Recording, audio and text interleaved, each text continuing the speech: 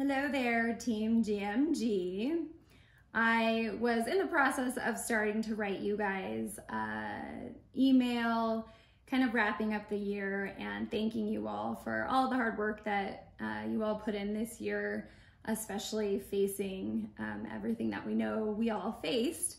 And I just didn't feel right about sending it in an email and having it sit in your inbox along with, you know, all the other millions of emails that we get on a daily basis. So I decided I would complete my thank you face-to-face or camera to computer, as we have to do now, and just let you guys know how thankful I am for all your hard work that you put in this year.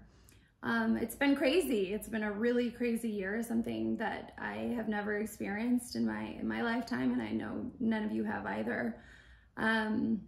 All these unexpected events that shook our residents and our communities and basically everyone in the world.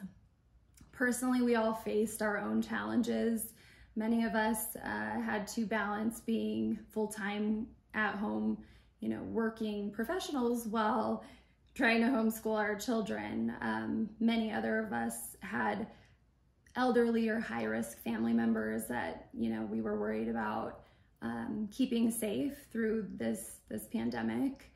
And meanwhile, you know, none of us knew what was going to happen the next day. So many things were changing, but somehow you guys all kept showing up and working hard and making this year a very successful year for Granite Management Group. So I wanted to give you guys an idea of some of the things that you did. This year, we maintained an average occupancy of 95% portfolio-wide. Even though we were facing double or triple in some cases at some properties of lease breaks and skips due to residents having financial burden due to COVID, we still maintained a 95% occupancy. So awesome work, that's great. We still achieved rent growth and revenue growth at every single property.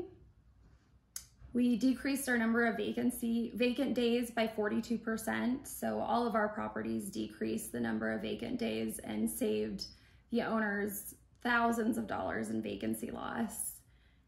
And we achieved budgeted expectations at every single property. So keep in mind, we write these budgets months before the year starts. So we finished and finalized these 2020 budgets before we even knew what COVID-19 was.